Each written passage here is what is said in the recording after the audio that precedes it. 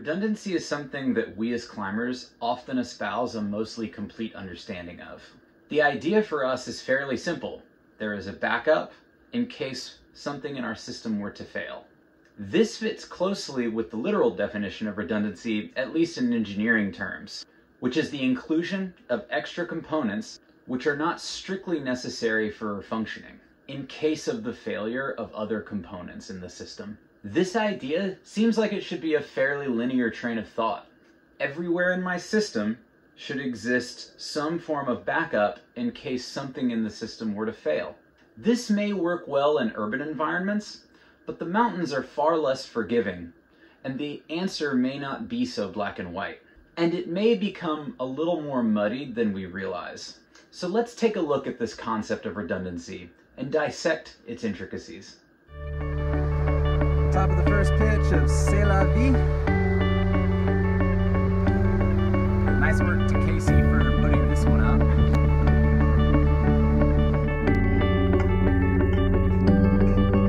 Couldn't believe all of that rock fall that we just heard over there, or Sirac fall, or whatever it was.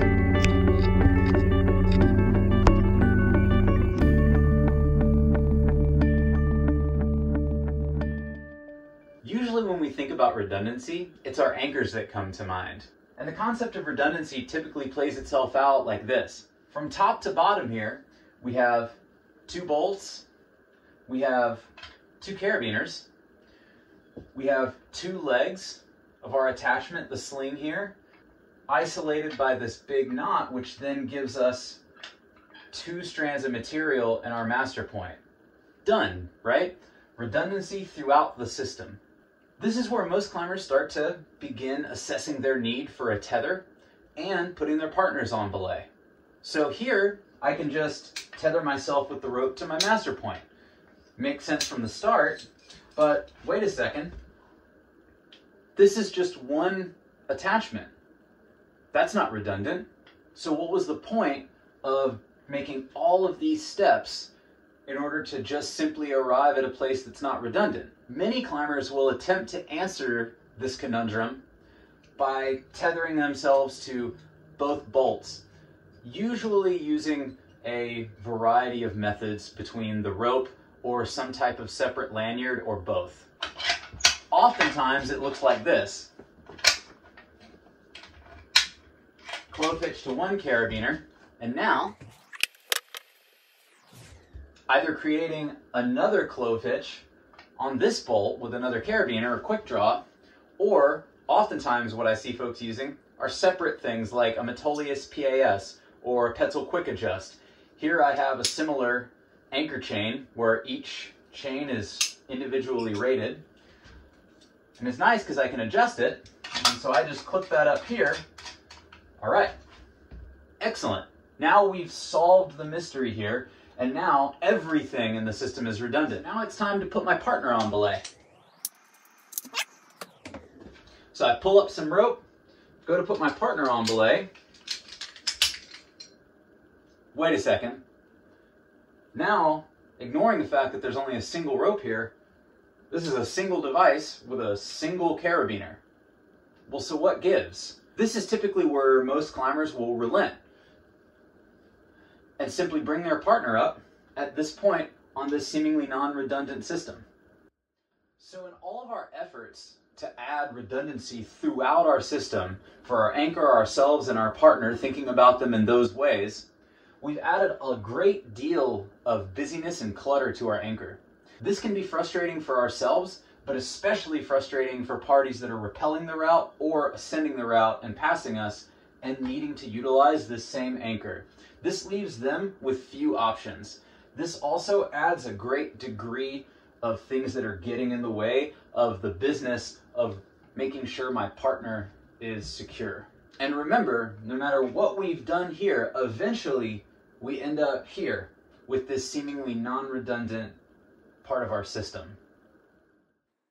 So what's the point?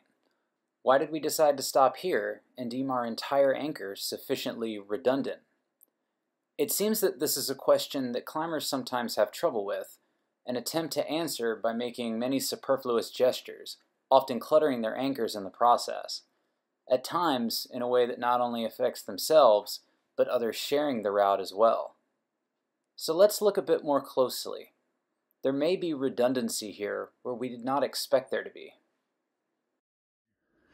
I want to propose here that we have overlooked an element of redundancy that doesn't merely rely on material count to give us the principle. For starters, let's discuss this right here. Let's ask ourselves quickly if this carabiner is redundant.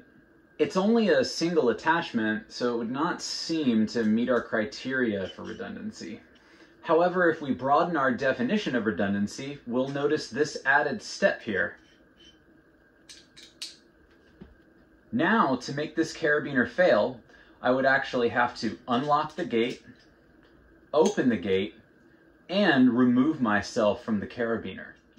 So now we can begin to look at this concept a little more deeply with some fresh eyes. Now we can see that as we arrive to our tethering option, so long as there's no terrain in the way or any other obstructions, we know that tethering ourselves to this single component will give us plenty of security due to these added measures.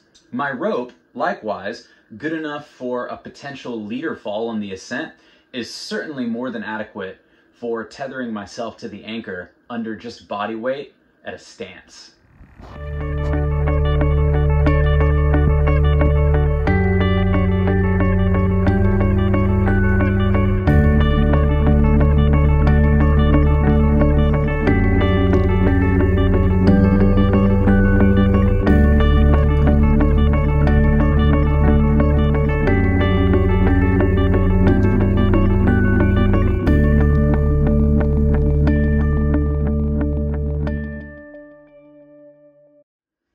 The next factor we may be overlooking in redundancy is our proximity to our system. This is to say whether or not we can effectively put our hands or our eyes on the system. Whether or not we can immediately interact with our system will affect what methods of security we choose to utilize. Here, I'm belaying with just this single locking carabiner, but there's a reason why. Right now, I am fully engaged and cognizant of this entire system, with easy proximity of reaching in and correcting anything that may be happening here, such as gate flutter opening the carabiner, or the carabiner rubbing against terrain somewhere. I am able to immediately affect change to the system. In contrast, when we set up our anchor and return to the ground to top rope and belay from below, we may at best only have eyes on our system a couple of times during the activity.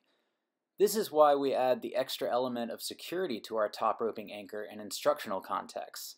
Our proximity to the anchor has been lengthened, and our role in the security equation has been drastically reduced.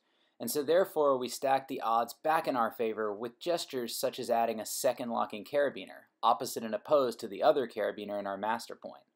Many times we will find that we are confident enough in our system to only add a second opposite and opposed carabiner that is non-locking. So now we can see that it is our gestures as well as our proximity, not simply just the amount of material that's in our system that lend us redundancy. The multiple gestures as an example of opening a locking carabiner, our proximity to our anchor, along with a host of other gestures, can also lend us redundancy and help us guard against system failure.